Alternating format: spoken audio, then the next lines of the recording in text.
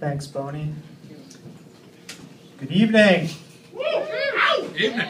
Bishop's Lounge. It's exciting here tonight. I like it. So, who here has heard of Monsanto and their GMOs? I have. Yeah. Genetically modified organisms. Yeah. A lot of people are angry with Monsanto because they're messing with the corn and soybeans. The only problem I have with Monsanto is that they have a limited imagination, right?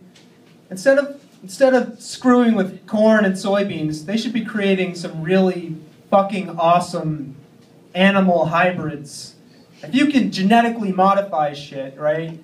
Don't start with corn and soybeans. Go with some like really awesome animal hybrids. So I'm thinking the first thing I would make would be like a pit bull great white shark hybrid to guard my lawn.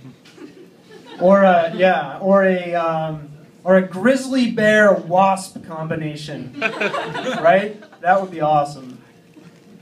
My personal favorite that I've been thinking a lot about would be an elephant porcupine cross. Yeah. A porcufant. Yeah. Yeah.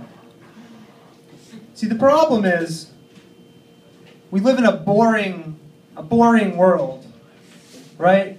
A world without monsters. We need monsters, not corn and soybean monsters. Living, breathing animal monsters. Shane's still alive. Our aunt Janie, take him duck hunting again. I'll take care of that. Our ancestors got to fight monsters, right? They had saber-toothed tigers, giant armadillos,